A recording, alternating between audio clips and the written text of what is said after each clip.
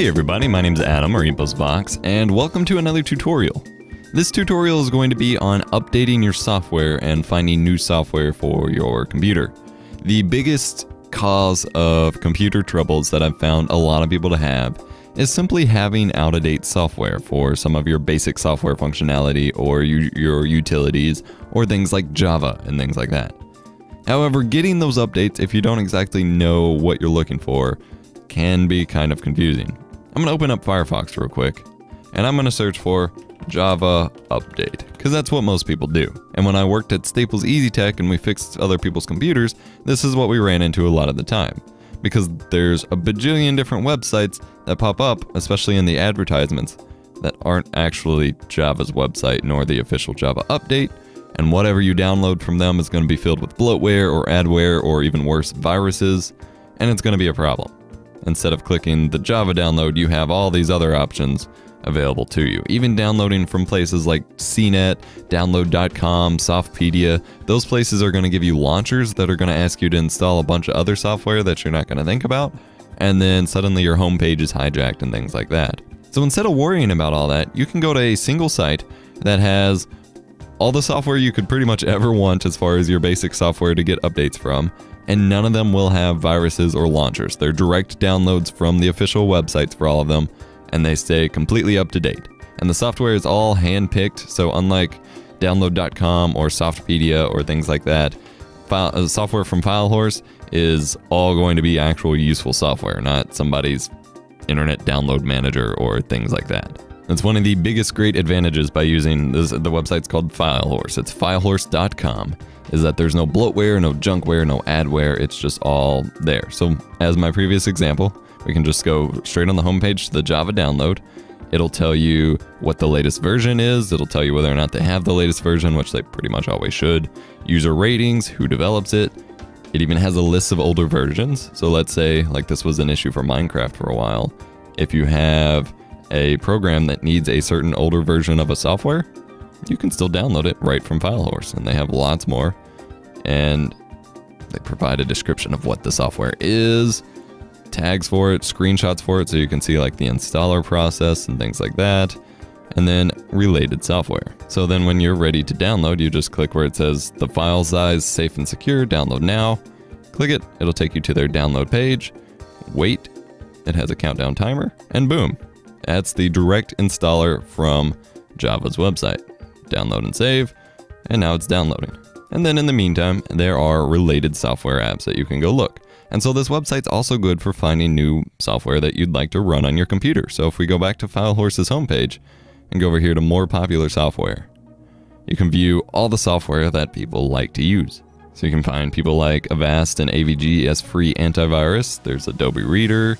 You can find a new media player like Winamp or a smartphone management tool, Mobo Robo. People like using that because it's popular. And then there's even like a free DJ tool, so you can mix and mash your music and all that jazz. WinRAR, which is good for extracting zip files.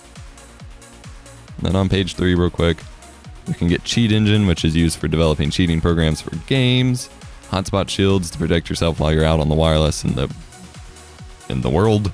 And then Samsung Keys, which is software to transfer, or basically to back up your Samsung smartphone.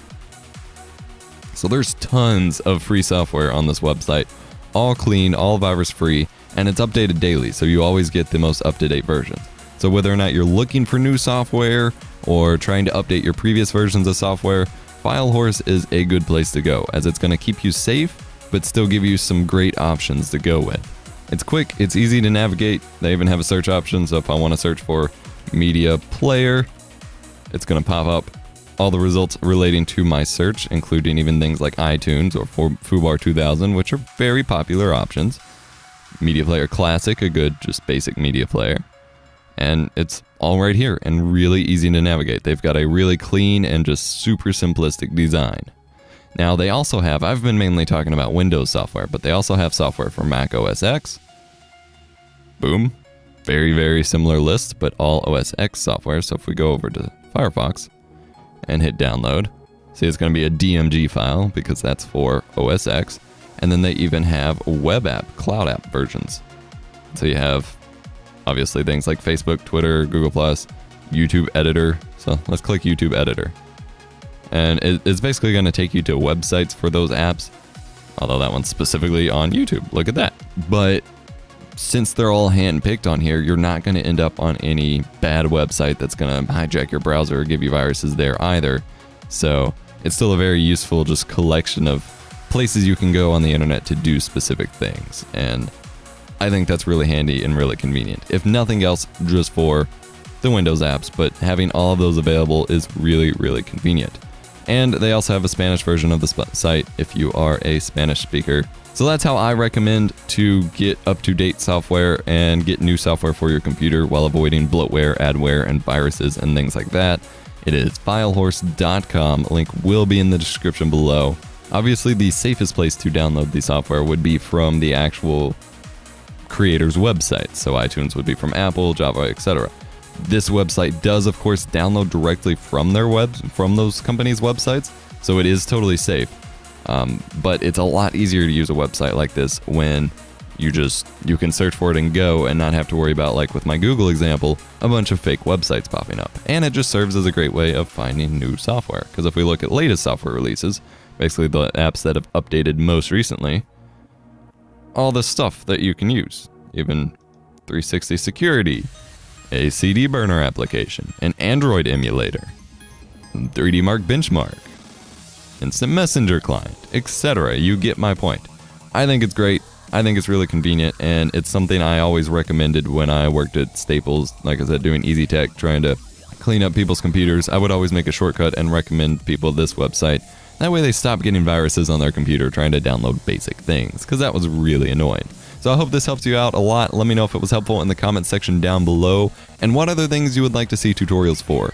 I like putting out tutorials for things that help people basically avoid trouble with computers, because nothing's more frustrating than your computer not doing what you want it to.